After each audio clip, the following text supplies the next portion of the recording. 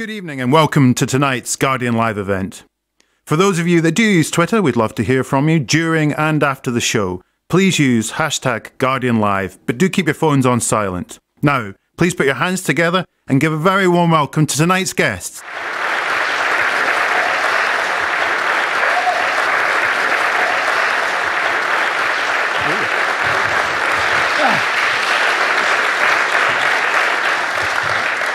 Thank you, good evening. A very warm welcome to all of you for this very special Guardian Live event. I'm Rhiannon Jones, a sports and news presenter, and it's my absolute pleasure to introduce to you all tonight, although really he needs no introduction, does he, to football legend Gary Lineker.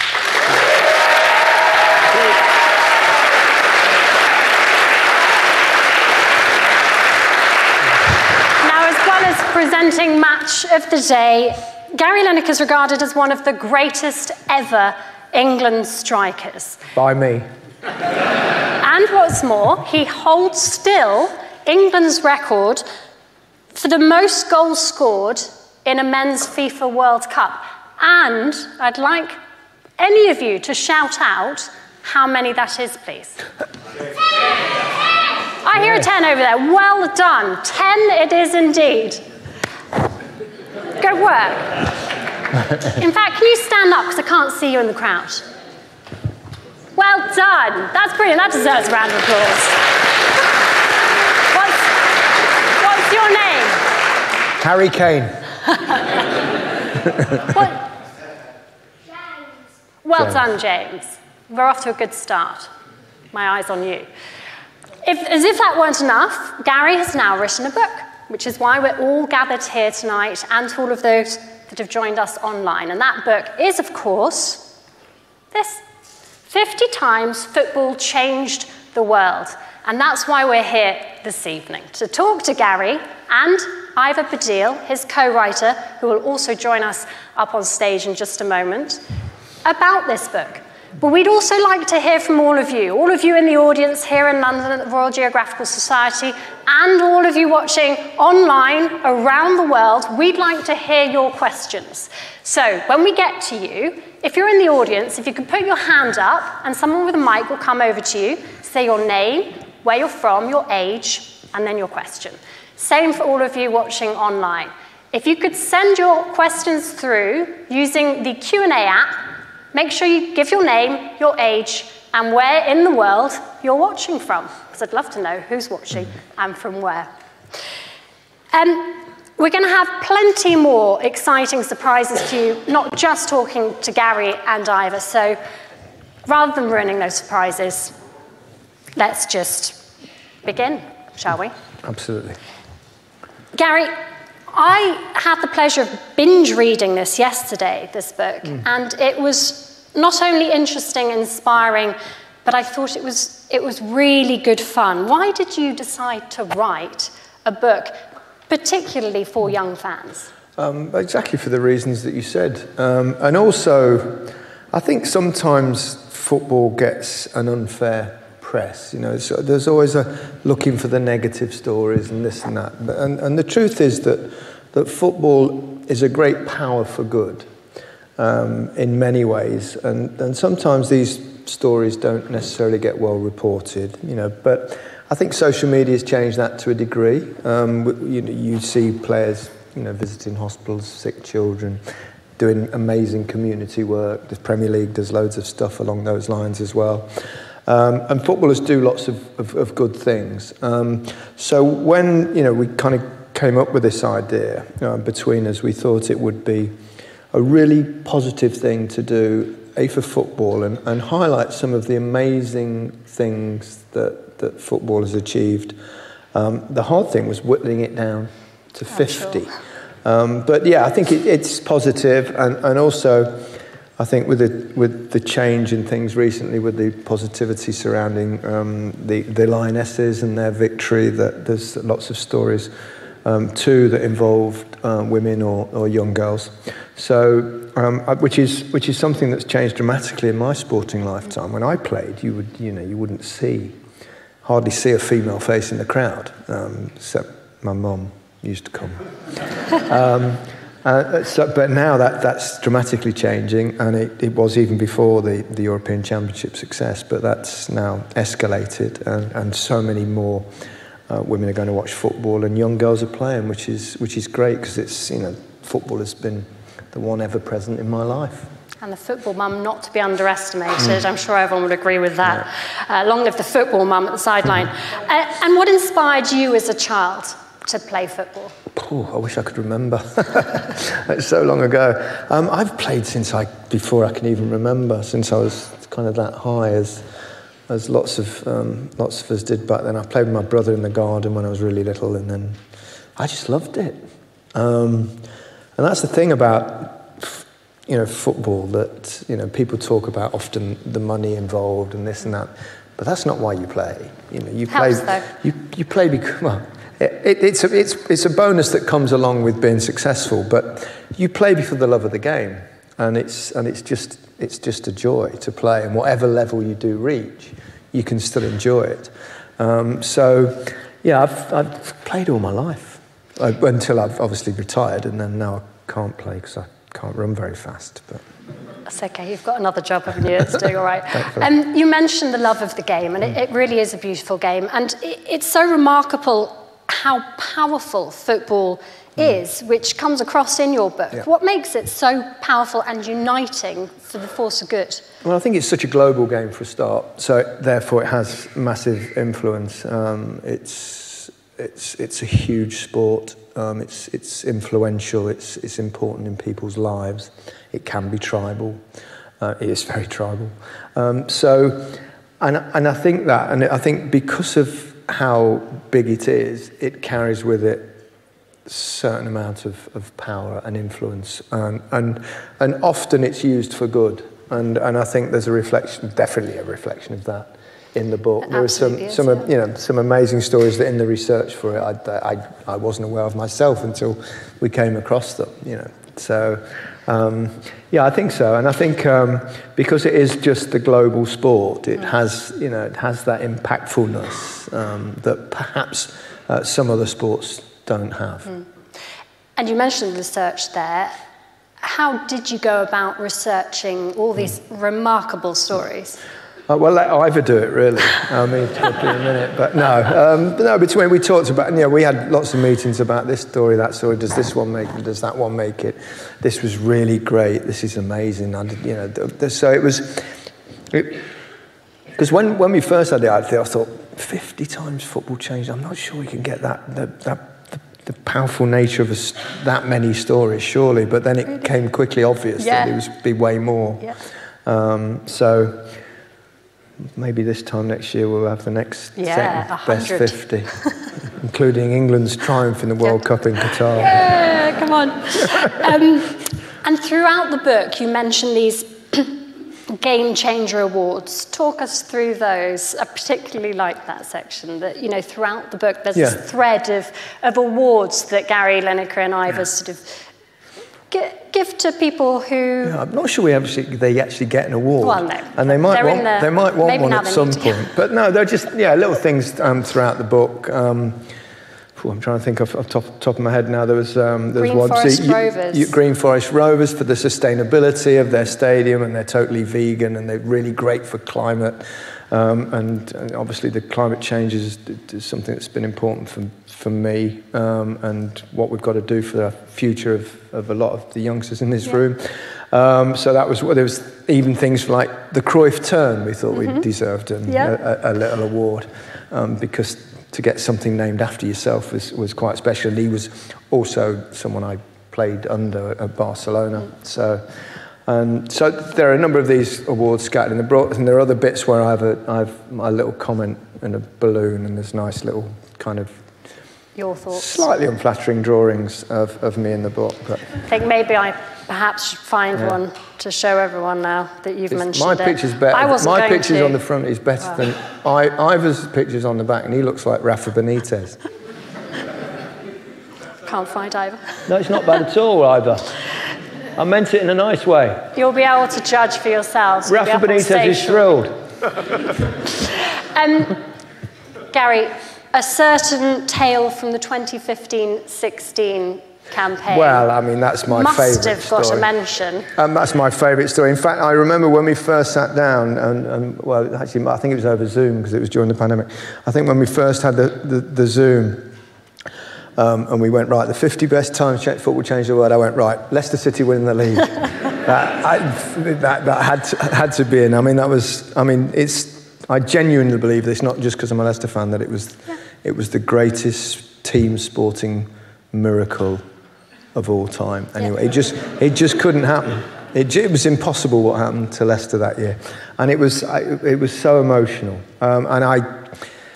Because I was doing, obviously I did Match of the Day, and I also did the silly tweet that I said I'd do the first show of the next season in just my undies if Leicester won the league. But I knew when I tweeted that... We all remember that, don't we? Well, I do. Perhaps some are too young in the audience to have been able to watch that. Yeah, thankfully. I watched the repeat, though, Sunday morning. So I remember when I tweeted it, I thought that, well, I can tweet that because there's categorically zero chance that Leicester will ever win the league. And then 3 of my 4 boys have grown up now, but they all support Leicester as well. And towards the latter stage of the season, when it started to be possible, and I started thinking this can't happen. And then we watched all the games because they were all shifted to a Sunday, which was great because then I could just do Match of the Day, then get back home, watch the game. And they won 1-0, then they won 1-0, then they won 2-0, then they won. It was like, oh my God, what's happening? This can't happen. And did you then start going down to the gym, working out frantically? I do that anyway. I do that anyway. I did actually starve myself for 2 days before, I think. So I didn't really. It was a joke. So I was. So then it became really towards the end. But the closer it got to the fact that it now should happen, the more terrifying it was that it might not. And I remember when it did actually happen, and it was Leicester weren't playing. It was Tottenham were playing. Tottenham were the only team that could beat them, which was a shame that it was the other side, one of my other sides. But they were playing at Chelsea, and then Tottenham were 2-up. We thought, we're still going to blow it. Well, no, we're going to. And then obviously Hazard bent that one in to make it 2-2 in the top corner, and I just broke down in tears. It still gets me now. And all my boys, and we're all hugging, and it was just cry, beautiful. No, I do. Every time I think about it, I cry. Oh. If ever I'm an actor and I need to cry, I'll think of that. You'll think of that. It just works. Just have their thing, don't they? Well, thank you, Gary. Yeah.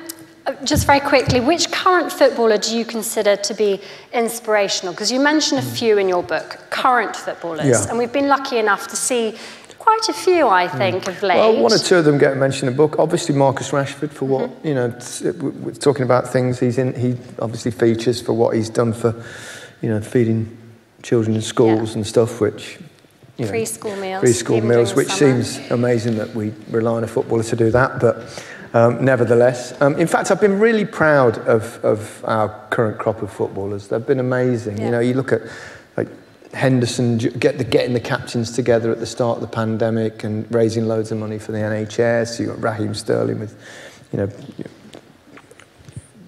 those kind of racial issues and stuff, and Marcus Rashford with the food, and they've just been great. And even today I saw there was a video online of Harry Kane going to a school and talking to all the kids about adversity and how you thrive through things like that. So footballers do a lot of good. They do. And it's worth mentioning them.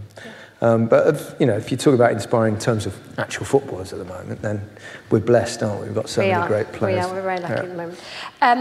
Well, your book includes some unforgettable stories, as we've been talking about, that have changed the game and sometimes the world forever, quite honestly. I mean, it really is very inspiring. Moving book, as well as being a lot of fun. Which is your favourite story? Well, apart from Leicester. Apart from Leicester. There was a story in there that I didn't know about that Ivor discovered of a young team that played on the sea in Thailand. I know this sounds ridiculous, but they loved football so much, but they had no one to play, and they built like a wooden floating thing that had like wooden nails, and they all ended up with like splinters and nails in their feet and stuff, and they became a really good team. I think probably playing away there was really difficult for the opposition, but I just thought that was such an amazing story about how much people want to play football. And I think that was probably my other favourite. And of course, the Lionesses as well. Yes, but we've mentioned women's football, but you do mention a lot. In fact, I was quite surprised, pleasantly surprised, about how many inspirational women's teams and women that are in the book, which is a great there's lots of good stories reflection. in there of women trying to, it's great to see. Conquer God and Megan Rapinoe and people like that. Yeah, a lot of mentions in there. So, Gary, thank you. Pleasure. It wouldn't have been possible without your co-writer, Ivor Badil, who I'd like to welcome to the stage now. Warm welcome to Ivor.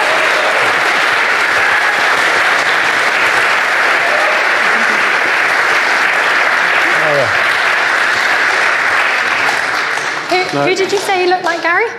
No, Benitez. He doesn't. Rafa Benitez. He does in the drawing. Does he look like Rafa Benitez? Rafa Benitez? Yeah, you got one yes there. Believe you me, there's someone else you might know who I look a lot like as well, and sound like. Anyway. Ivor, well done. Hello. It's a great book. I really enjoyed it. Gary and Ivor both. I can't wait to read it to my two boys when they're slightly older. What was it like working with Gary? I don't know why I'm saying that with a wry smile, but, give us a little bit of it was awful. detail. It was absolutely awful. No, it wasn't. No. It was great. Unusually for footballers, Gary is actually quite intelligent and erudite. Oh. So, as we well know. So, no, it was great. He's full of ideas and we knocked stuff back and forth. The truth is, he did all the work. He's basically the new Peter Beardsley. He does all the work. You get the glory. And then I get the glory by knocking it in. No, not tonight. Actually, to be honest, shared glory. Look, what you see is what you get. Gary is actually a very laid-back guy, and it was actually very easy. As celebrities can be quite difficult, can't they? Yeah. But Gary's not difficult. He's very easygoing. So it was a joy. Shut up. Is that it? Oh, come on. What do you want me to say? Give us some juicy Look, he's gossip. crying. He's crying again. Talk about Leicester again. No, don't. Okay, so which was your favourite? I know I keep on putting you both on the spot, but which was your favourite moment or story from the book? Well, can I just say one thing before? Hello, we're being filmed. Hello. Yes. Before I answer that question, I knew you were going to ask that because I was told that, and I thought they meant what was my favourite football moment in my life. And so when I gave an answer, when I was 7. My mother sent me to school with appendicitis. She didn't know I had appendicitis. I had terrible pain, in all sorts of pain. She said, "Oh, go to the toilet and sort yourself out." So anyway, I ended up going to school. I collapsed at school. I had appendicitis. I was operated on that night. I was off school for a month. When I came back to school, I was 7, 8, or whatever. I still remember being in the playground, scoring a goal with a tennis ball. And I was so happy. I was back. And that's where his football career peaked. It is. Well done, Ivor. And your favourite moment in the book? In the book. But it's very hard to narrow it down. I'm going to go for 2, possibly even 3. But you could shut me up if I'm talking too long. So what I love about the book is there's huge moments and slightly smaller ones. So there's a story about a guy called Bradley Barr, who's a 16-year-old referee, and he refereed this game for an under-7 girls team in Lancashire. And it was freezing cold. And one of the girls, who was only 6, Bradley noticed that she was really cold. So he took off his gloves and he gave her the gloves. And that had such a big impression on her. I think there was a photographer there. It got a bit of national press. But it made such an impression. That girl's first experience of football was so positive that hopefully it will then go on. And because of that, she'll have a lifelong love of football. So that kind of shows how a tiny little thing can change someone's world. The other thing I'm going to mention is Maradona's handball, because we all know that Gary was there, right? What you might not know is that I was there, incredibly. 50 times football changed my world. But I was there. I went to the 1986 World Cup in Mexico. So did I. Yes. I didn't see him there, but he was somewhere on the pitch. I loved being there, but I was in the Azteca Stadium in the stand, and we could see that Maradona punched the ball in the net. The referee couldn't. But the great thing, researching it more, as you'll find out when you read the book, the effect that had of Maradona doing that, the effect it had in Argentina, they felt that they'd beaten England twice. Once by being crafty, and once by being brilliant. Yeah. And they loved that. Yeah, they loved that in Argentina. And I think the cultural difference, if an British player had done that by cheating, they'd be vilified. whereas in Argentina they loved him. So I kind of I love the contrast between that massive event and the. I think his second goal helped. It did help a little bit. Yes. Yes. That was pretty special. Oh. Yes. Thank you. I know it's tough to choose. I'm going to hand you all over to the capable hands of Ivor, in fact, now, because Ivor, you're going to take it away, and you've got a very special guest coming up on stage as well who makes an appearance in the book. Yes. You've got one of the stars of the book here with us in the auditorium. Ivor, over to you. We have, and this person appears in Gary's introduction, so I'm just going to read the introduction. And Gary says, excuse me, I've been lucky enough to see some of the most incredible and inspiring moments in football, from being on the pitch when the infamous Maradona punched the ball into the net, to witnessing such young rising football stars as Imogen Papworth-Heidel performing more than 1 million keepy-uppies to raise money for charity in 2020. Well, one of those two people is here tonight. I think you can work out who it is, so please welcome Imogen Papworth-Heidel.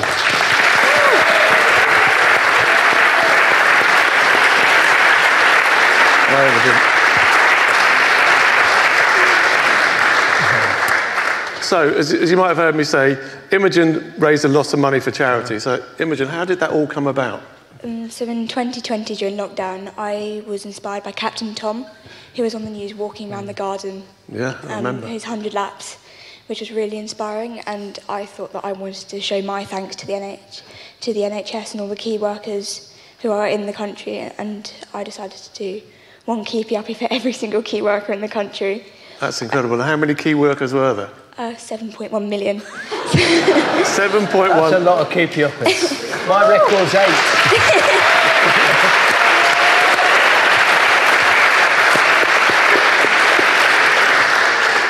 And I asked you this earlier, but before you attempted your record, how many keepy-uppies had you done? What was your record? My record was 20 when I started. It was 20, that's incredible. And when you did it, what was the reaction?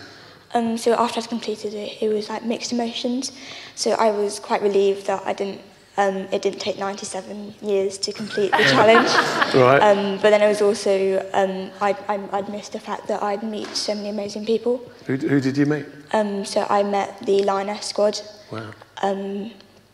And I was tweeted a couple of times by Gary Lineker, which I was really, really happy about. Right. Well, that's good. Most people don't like that when I do that.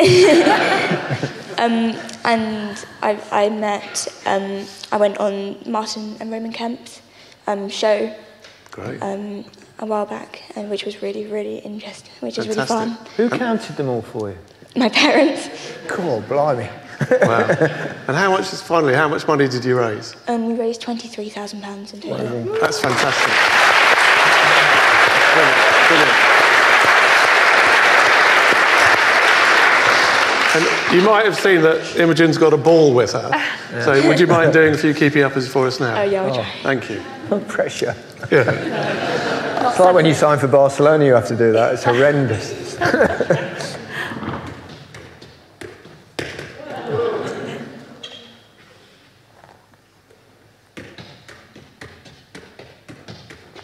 Oh, yes. Yes.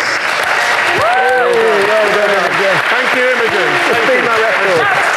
That's 10 or maybe even 11. Yeah. It's more than my record. Beat my record, that. I remember going on the pitch at Barcelona when they do this hideous thing where they say you've got to do some tricks. Yeah. And I thought, I haven't got any tricks. They do keepy-uppers. I went, I've never practiced keepy-uppers. I can't even try and knock it in the net. So I went like this. I went, dump, caught it. You can catch. And then volleyed it in the crowd. Well done, that's amazing, Imogen. Yes, thank you, Imogen. Into the quiz. Amazing. That was really good. Yeah, let's do the quiz. Okay, quiz. So now we've got a quiz, and also people online can do the quiz as well. Okay, so the way it's going to work, the questions will come up here. All the answers are in the book, okay? Cleverly, purely by coincidence. Online, I don't know what I'm looking for online, but if you're doing it online, you have to drop the answers into the Q&A box. Okay, so the questions will come up here. There's 4 options. Okay, don't shout them out. I'll read out the question and the options, and then we'll go, who thinks it's A? put your hand up. Who thinks it's B, C, and so on. And then I'll try and gauge which answer has got the most hands. Okay? Are we ready? Yes. Okay. Hopefully this will work. Oh, look at that. With Ivan Badil and the book. And there's no ball. Okay, here we go. Okay, so how many people, and this is on television, not in the stadium, watched the last Women's World Cup? So just to, don't put your hands up yet. So if you remember, it was in 2019 in France. America won. They beat the Netherlands 2-0 in the final. That isn't going to help you guess how many people watched it. But so the global TV audience, okay? So we'll go through the answers first, and then you put hands up after, okay? So was it A, 9.6 million? Don't put your hands up yet. Was it B, 400 million?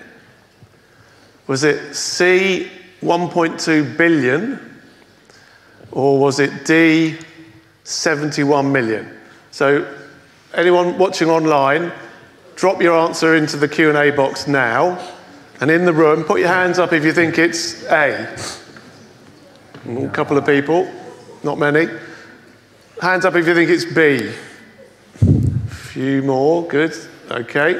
Hands up if you think it's C, 1.2 billion. Oh, it's really hard to gauge. I think so far it's B. Hands up if you think it's D, 71 million. Okay, that's clear, isn't it, Gary? So most people in the room think it's D. What do they think online? Online, still thinking. Still thinking. Just says online thinks. Okay. Like that. Oh, D. They think it's D as well. Okay, well, let's find out. The answer. Should we see what Gary Lineker thinks? Oh yes, what does Gary Lineker think? Well, he knows it's in the book, don't you? I know. Yeah, well, you never know. Let's test it. Okay. Just saying. Gary Lineker, what do you think? What do you think? Is it A, B, C, or D?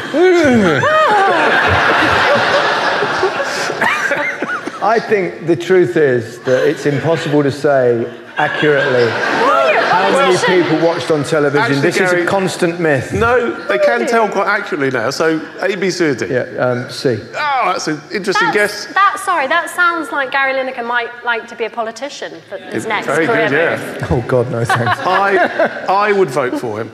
Okay, A, B, C, or D? The answer is C. Oh. So.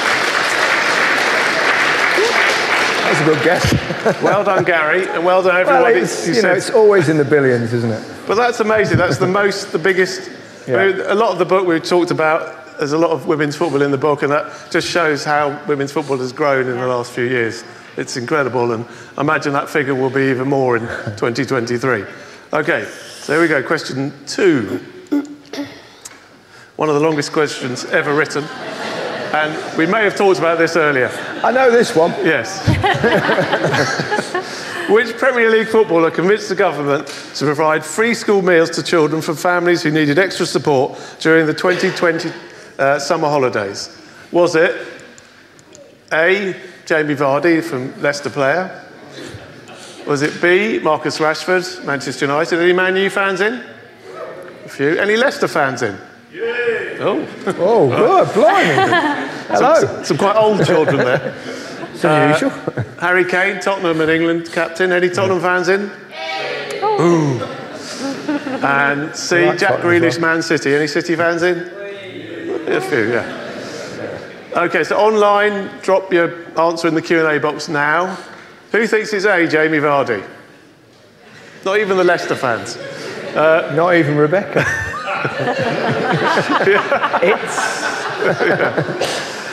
Certainly not, no. Who thinks it's B, Marcus Rashford? Yes, all right. C, who thinks it's C, Harry Kane? Who thinks it's D, Jack Grealish? No. What are they saying online, Rhiannon? They're still thinking no, they're not. B. I think we know. I think we know this one, yeah. It is, of course, Marcus Rashford, who in 2020 joined up with a charity called Fair Share, because during the pandemic, a lot of children who would normally get free school meals at school, obviously they weren't at school, so they didn't get the free school meals. So together with this charity, Marcus put pressure on the government, and it worked. It was fantastic. I think it was something like 1.4 million children got meals, and then they carried it on, I think, to the following summer holidays and the following Easter holidays. So fantastic work there from... Still going. Yeah. Brilliant. Yeah, Brilliant. Thank you. So, yeah, that was great from Marcus. Here we go for the next one. Even longer question. Crikey. In 2014, Khalida Papal set up the Girl Power organisation to support refugees, immigrants and migrants using the power of sport. Today, Girl Power has projects in Denmark, Jordan, Afghanistan, Germany, Turkey, Greece and Pakistan. But which country was Khalida born in? I can't remember that. Right, tricky. Here we go. I remember either. Is it A, Germany, B, Turkey, I'm not going to cheat. C, Afghanistan, or D, Jordan? Let's have a little think. Right, hands up. Hands up who thinks it's A, Germany. Oh, well, few. Hands up who thinks it's B, Turkey. A few more. Who thinks it's C, Afghanistan? Quite a lot. And who thinks it's D, Jordan? Oh, a fair few. Rhiannon, what are they saying online? C. They're saying C. OK, let's find out. The answer is C, Afghanistan. Very good. I love the fact that you're applauding yourself. You've stopped testing Gary. Oh, I forgot. Sorry. It's all right, I see. Let's find out if you're right. Yes, Khalida Papal was an Afghan footballer. She set up the first Afghan women's team. Unfortunately, she had to leave Afghanistan because of the Taliban and problems there, so she had to escape. And she ended up in Denmark, where she set up this Girl Power organisation. And I think it was in 2021, when the Taliban came to power again, she helped a lot of Afghan female athletes to get out of Afghanistan, and they escaped to Melbourne, where I think the Afghan women's team are now training and hoping to play, I believe. So question 4, I think we're on to now. There are 6, by the way. Here we go. Shortest question in the world. Which football team plays at Loftus Road?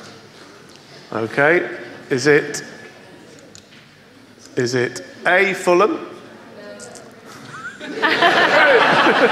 It might be. B, Queen's Park Rangers. Oh. C, Arsenal. D, Chelsea. Well, I think we know. Who thinks it's A? Who thinks it's B? C. There's a gentleman at the back who thinks it's C. Oh, good. Who thinks it's D? Gary. Gary, what do you think?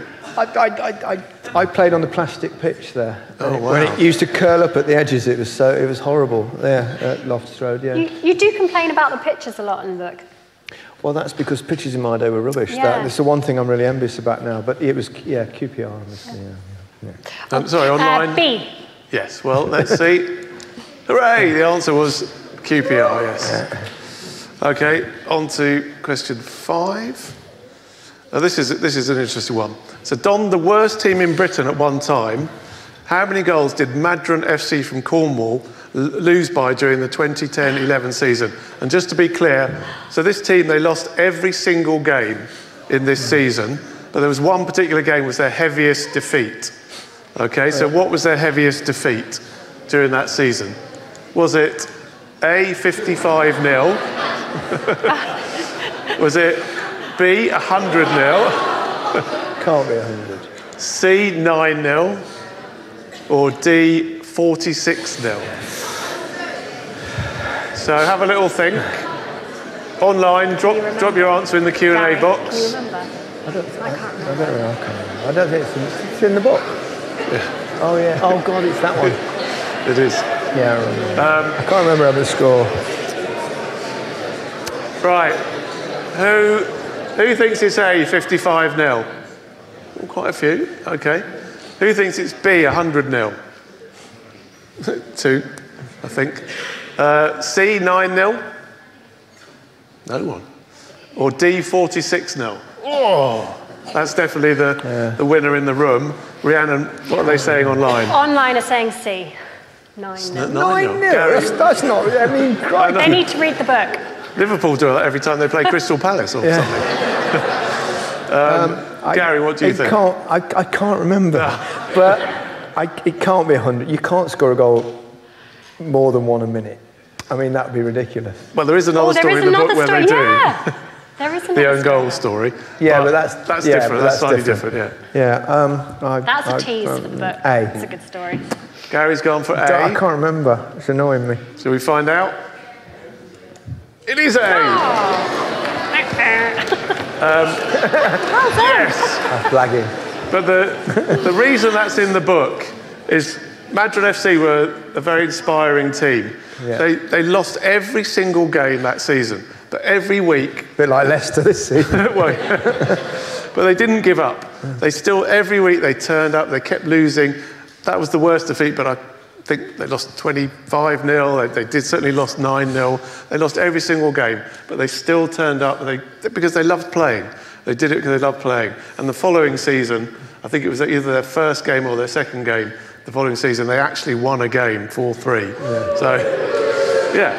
So, but their dedication, paid off eventually. So the story there is, don't give up. You'll get there eventually. I'm not that familiar with Cornish teams, lower league Cornish teams. I can't remember off the top of my head. It's in the book. But buy the book, you'll find out.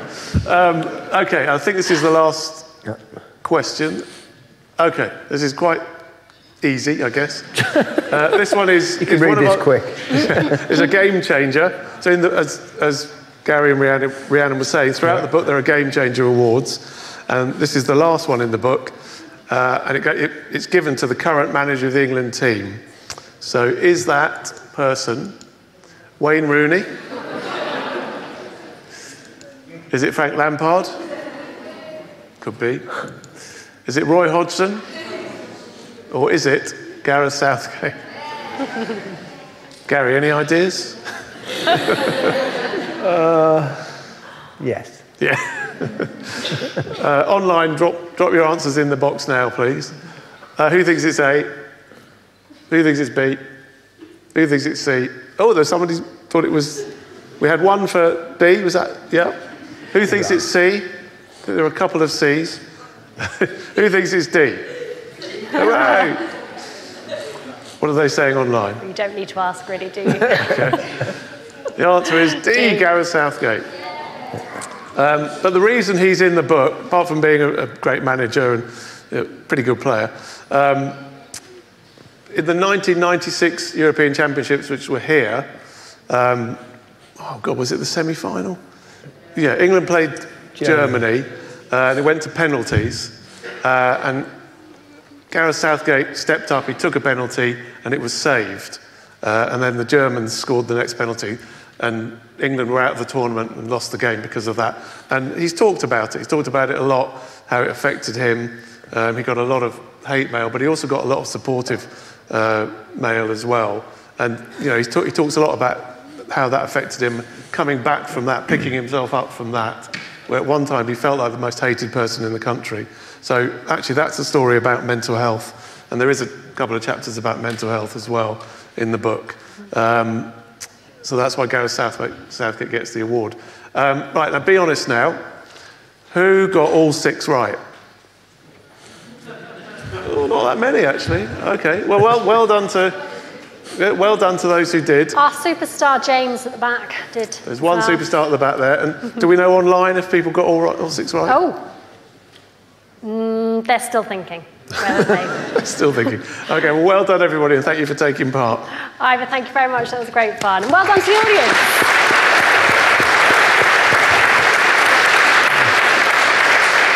Well, that was a good warm-up for you all, because I'm now going to throw it over to you. This is a time where you are super keen ones here. This is a time where you get to join in and ask your questions to either Gary or Ivor. So if you're in the audience, put your hand up, please, and someone with a mic will come over to you. Don't forget to say your name, your age, and where you're from if you fancy it. And online, this is your moment too. We'd really like some from you as well, so please join in. They're still on question 5. Oh, they're still thinking. Q&A app, name, age, and where in the world you're watching, because I really want to know how far-flung you are. So I'm going to start with an online question, and some have been being typed as I speak. So, Sophia, age 6, from Wimbledon, not that far away, asks Gary, what advice can you give me to help me score more goals? Just hang around in the box. Works quite well. No, I think the best advice I can give for that is genuinely just guess where the ball's going to go. And you keep guessing where it's going to go and run at that space. And then eventually the ball will go there and you'll have a really easy chance. I know that sounds simple, but I based a career on it. you just, before, as they're about to cross the ball or pass the ball, you just go at a space. Fast as you can. And then if it goes there, tap in. If it doesn't, it might do the next time. Simple as that. That's the secret of scoring goals. There you go, Sophia. It's gambling. Take a gamble. Yeah. Run as fast as you can. Thank you, Gary. And good luck, Sophia. Let us know how you get on. Question from the audience then. Yeah. Over there, let us know your name, your age, where you're from, and then your question, and who it's for as well. I'm Sam, and I'm 9. I'm from London. And my question is, since you've never got a booking or a red card, do you think there's been a tackle when you should have got one? Good question.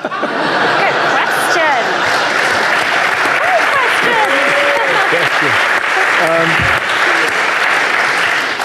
Well, between me and you, I never tackled anyone. Yeah, well, I think if I was playing today, it would be impossible to go through my whole career without a yellow or red card because the law changes and all this strange, things now. And I think they're good rule changes in terms of like you pretty much had to commit grievous bodily harm to get a yellow card when I played, and I got I was kicked around a lot, but I didn't have a temper. But I've had a few yellow and red cards since I finished.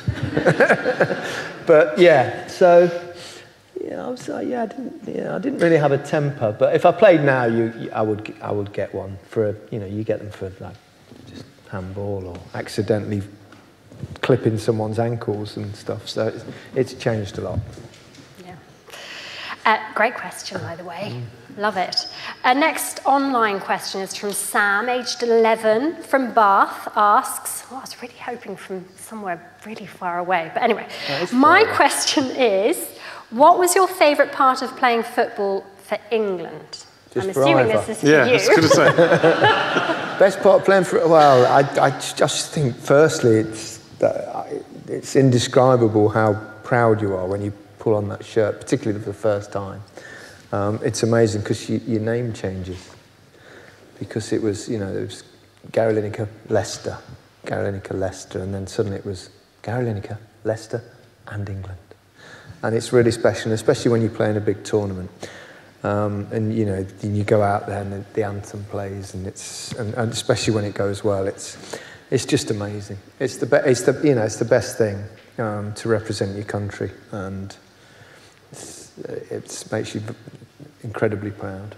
I'm sure. Yeah. I'm sure. Well done. Right, another question from the audience over here. Oh, could we have them from children, please?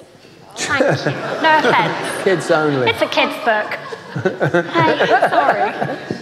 Oh, we've got one here, I think. We've got one. There's one here. Oh, yes. This is for both of you. My name's Coco, and I'm 12, and I'm from London. And my question is, as a child, did you have an idol or someone you looked up to? And if not then, do you have one now? Gary. For both of you. No, he was my idol. No, he wasn't. I'd say that. Good answers. Who was it, either? Seriously. Did you have it? Well, not that I'm doubting you. Be a Chelsea player, wasn't it? No, yeah, I'm a Chelsea fan. Anyway, Osgood? No, it wasn't Peter Osgood, because I started going to Chelsea when I was about 13, which is about 1976. And it was horrible then. But my favourite ever player was Pat Nevin, who is on telly and radio a bit, just because. So a bit long-winded, as I know, but I remember my father telling me about the greats when he was younger, Tom Finney, Stanley Matthews, and what have you. And obviously they were great players, but I didn't have that personal connection with him like my father did. So for me, growing up, Pat Nevin, I loved him. I'm sure Gary will agree, such a skillful player, particularly at a time when Chelsea were rubbish. He stood out, and I loved how skillful he was. So as a footballer, Coco, it was Pat Nevin. I had two, because I was obviously a Leicester fan growing up, watched them from when I was 7. One was Frank Worthington, who sadly died not long ago. Who was amazingly skillful, wonderful centre-forward, everything I wasn't. And then the other one was Pete Shilton, who I watched in the first game I ever saw, which was Leicester against Manchester United, and he was unbelievably brilliant, and he made all these saves. And he became my hero. I then... 18 years later, I made my debut for England with Peter Shilton. Wow. Oh, wow. And the weird thing is, I then roomed with him for 8 years of my England career, was always roomed with Peter Shilton, who's my hero. I retired, and Peter Shilton played for another 10 years after that in professional football. He played well into his 50s. Incredible, but true. Well, just to put that into context, I once got into a cab. I was lucky enough to go to the Chelsea Player of the Year Awards a few years ago, and a slightly worse for wear Pat Nevin bunked into the cab I was in with me. Really? So I go, yes. Same thing, really. It's exactly the same thing.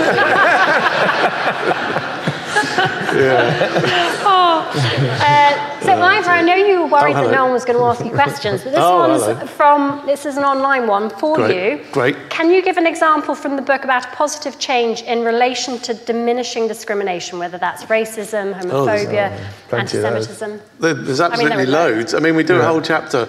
It's called Tremendous Tackling, which is people and organisations have tackled various issues, like you say, racism, anti-Semitism, all sorts of things. So one of the chapters is devoted to groups like Kick It Out, Show Racism the Red Card, and things like that, and how they came about roughly in the late 90s. There's particularly close to my heart. I'm Jewish, and I was involved in a campaign like 12 years ago now to try and combat anti-Semitism in football. And we made a short film, which Gary, bless him, genuinely, this time, agreed to be in, which I was, deeply grateful about. So, I mean, I hope we cover, there's other examples as well of organisations. I mean, Khalida Papal's organisation is doing great work with refugees and migrants and what have you. There's a very good story, is it Show Racism the Red Card, where Shaka Hislop, right? Shaka Hislop was the goalkeeper for Newcastle in the 90s, and he was at a petrol station filling up his car, and he received some racial abuse from some kids from a distance, and then I think one of them got a bit closer and realised who he was, and suddenly went, "Oh, it's Shaka Hislop, the Newcastle goalkeeper. Can I have your autograph or whatever?" And in that moment, he realised the sort of power that footballers could have, particularly to change those sort of things in the game. So he was instrumental in setting up Show Racism the Red Card. There's a story, but there's a lot of... the book's full of them. That's why I found it such a great read, because especially for children, it's great to hear of these fabulous stories about the beautiful game, but so many of them are so inspiring, which I'm assuming is your hope for the book, to inspire the next generation and the next. Just getting more and more young people involved and interested in what is the greatest sport of all. Beautiful game. Another question from... Yes. I'm Noah, and I'm 9, and from Ashford. No, 10, and I'm from... He's just grown up 1 year. And my question is, what is your best and favourite goal that you scored? For Gary. Yeah. I didn't score many great goals. They're mostly tap-ins. I actually think I will go with the first goal I scored at the 1986 World Cup, which was a game we had to win against Poland to get through the group stage. And it wasn't it was a typical kind of poacher's goal. Just run in, gamble, take a chance on where the ball would go, and it did, and I knocked it in. But I'd gone 5 or 6 games without a goal for England, and we were under pressure and struggling, as was I, and Bobby Robson stuck with me, and I thought he'd leave me out. And he brought in Peter Beardsley, and we gelled, and that first goal changed my life, because before that I'd scored lots of goals in English football and a few for England, but I think if I hadn't scored in that game, I probably might never have played for England again. But I scored that one, and then 3 minutes later I scored another one, and then 15 minutes after that I scored a hat-trick. And I'm going in at half-time, and I just thought, my God, what's happened? And then after that I scored 2 goals in the next game, and then another one against, I got the other one that no one remembers, against Argentina. But it won me the Golden Boot, and then suddenly and then a week after that, I was signed by Barcelona. So the most important goal in my life is the most important goal, not necessarily the best. Can I ask you a question? I did score 1 long-range effort, though, at Manchester United. The only one I think I ever scored outside the box in the top corner. I was also at, because as you may recall, I was at the World Cup in '86, and I was at that game. You were marking me. That's why I scored a hat-trick. Exactly, yeah. But do you remember where it was? What city? Yes. Monterrey. Oh, yeah, good. Just checking. Well, I was there too. No, yeah, exactly, yeah. But I can bet the game that changed my world. I know, yeah. Yeah, no, it was great being there, I have to tell you. 50 times. 50 times. A game of football changed your world. It's a book in that. Yeah, yeah. Another book. Online, here I've got someone from India, Jasper from India, aged 8. He asks, this is a good one, all my friends like cricket, as they do in India. Me too. How can I persuade them to play football more often with me? Aww. Oh, blimey, I don't know. Either. Well, there is a chapter in the book, and forgive me if I get the name wrong, but Baitung, big one. Baitung, I can't remember his surname, but Bhutia, yeah, who had the nickname the Sikkimese Sniper, who's one of the greatest ever Indian footballers, possibly not. He's possibly the Indian Gary Lineker, who's clearly a goal scorer. He's nodding over there. You know him. So there's a chapter in the book about him and his achievements, and he played for India 70 or possibly 80 times. He's one of their most famous ever players, and since retiring he's set up some schools to help underprivileged children in India play football. And I know they've got it's not really a battle, because it's great to play any sport, but clearly in that part of the world cricket is far more popular. But I think in places like that, football is growing a little bit. India hosted in 2017, was it the under-21 World Cup or something like that? So it's growing there, and Baitung came over and played here, played a few games for Bury, and the more representation of players like that there are over here, footballers are global stars now. So if there's a global Indian footballer, I just tell them to keep playing. Keep playing. You know, the great thing about football, you can almost play. With. Well, yeah. I mean, I don't know. Ask them maybe. But they do love cricket. I love cricket though. I used to play cricket a lot. This boy likes football. I know. Just keep taking a ball with you. Someone will eventually they'll want to join in. You can't resist a ball, can you? Ever? No. Keep asking. Just keep taking the ball. Another question from the audience. Yes. I'm Sam. And I'm Patrick. And we're 10 double act. I like that. And we're 10-year-old twins from London, and we want to ask you this question. What do you think about the modern players' wages? I think they're wonderful. I think it's just absolutely marvellous. It's funny though, because people say, "Oh, you must be." I mean, I do fine, but you just think, you know, they're earning zillions of pounds, and it all happened probably just after I finished. And people say, "Oh, you must be a bit," you know. But I said, "But the only thing I'm envious about is the playing surfaces. They're so beautiful. How can you ever miss?" How can you ever miss on those? You know, we're clothes like bumping all over the place and stuff.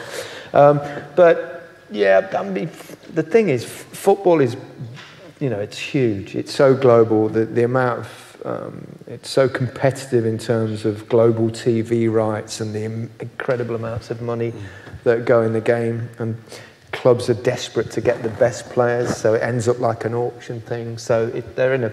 You can never justify footballers' salaries. I'm going to justify my own salary, but compared with people that do like really important jobs, but you know, like nurses and doctors and, you know, firing people and writers. And, well, you do all right, don't you? So yeah, so it's but that's the going rate, and that, you know, and if you're that good, everyone's going to want you. So it's just going to make it go big, and it's a huge box office business.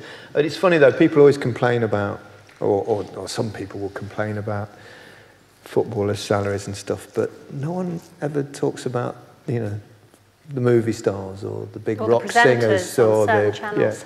Other channels. Yeah. And you know, movie stars or big singers or golfers or Formula One. You know, it's. But if it's a footballer, and I think there's an essence. They earn more. No, they don't. More. What, no? the movie stars? Oh, movie stars. And no, that's what I mean. But what it is it's because if you're in the entertainment world, it's huge. But I think people will have you never hear people talking about salaries in other, but footballers, I think there's an essence there of working class man does a little bit too well. And I think there's a degree of that in it. Yeah. It is nice in your book, though, when some of these footballers do good things with their money. No, they do. They do. And there are examples. Oh yeah, lots of examples. Well, there's also a chapter in the book about Megan Rapinoe, the American footballer who campaigned for, I think it was about 6 or 7 years, to get equal pay for women in American soccer. And finally, now they have got equal pay. Yeah. But I don't think that's true all around the world. I don't know if it's true here. Well, even. You've got to remember that in America, women's football has been significantly more successful than men's football. So, and the thing, would that happen here? Well, at the minute, you've not got equality between male footballers because, you know, obviously the superstars will earn that much, and then players in the Championship and stuff will. Or League One don't earn very much at all. So how do you say what's equal pay? Whereas in America, it's a lot lower. I think you might be losing the kids slightly with this. Right. I agree. Sorry. It's past their bedtime anyway. Jimmy, aged 11. This is an online question. Another couple of questions. Jimmy online, aged 11, doesn't say where he's from. Do you play football with your kids, Gary? And are they any good? Not anymore. I don't. I'm 61. I played when they were growing up. The middle two are they're not. I mean, they're all in. I'm going to say they're all in their 20s, but George is 31 now. So, but they all played at various levels. But the middle two were these. Harry had trials for a couple of teams, and Tobias was in Chelsea's academy for a few years, and then he had this knee issues, both knees. He couldn't play for 2.5 years. But I don't think he would have been quite that level. So, but they love football. But I play with them in the garden, but that's about it. I think that's what he means. I think that's definitely means. that. Yeah, of course. Yeah. And another question from the audience over there at the back, please. Hello, my name is Arthur. I'm 12 from Harpenden. And do you think Leicester are going to win the league again? Well, the Championship next season, yeah. No, they'll never win the league again. No, Leicester are now back to being Leicester. That's why it was such a miracle, because it couldn't happen. It wasn't possible, but it did. But no, they'll never win. Not that league, not the Premier League. No. Another from the audience, please. Hello, my name's Jacob. I'm from Cambridge, and I have a question for Gary. There you are. That's good to see you. Do you think Harry Kane is good enough to beat your record of 10 goals in a World Cup? Well, he could do. I mean, he's got 6 because he was top scorer at the last World Cup. So if he gets 5, he goes ahead of me, and I hope he does, because if he gets 5, that means England have got a really, really good chance. And and the great thing, people always used to say, when you scored, because I was just behind Bobby Charlton and stuff, 48. But whenever, like when Wayne Rooney's sort of creeping towards your tally, or latterly Harry Kane, who's now gone past it as well. people used to say, oh, you must be really miffed that they've gone past your... And I said, no, it actually reminds people, because they keep bringing up these graphics of you, and it actually reminds people that I'm not a bloke that just eats crisps and talks about football. I actually used to play the game. So, the youngsters, they go, oh, that's he's on that list. So it's a good thing, and I hope he does it. But I think he could definitely, might probably, will he get another World Cup? Maybe, but he'll probably have to do it this time. And one more from the audience. I'm really sorry, but yes, back. Who would be your dream team for England?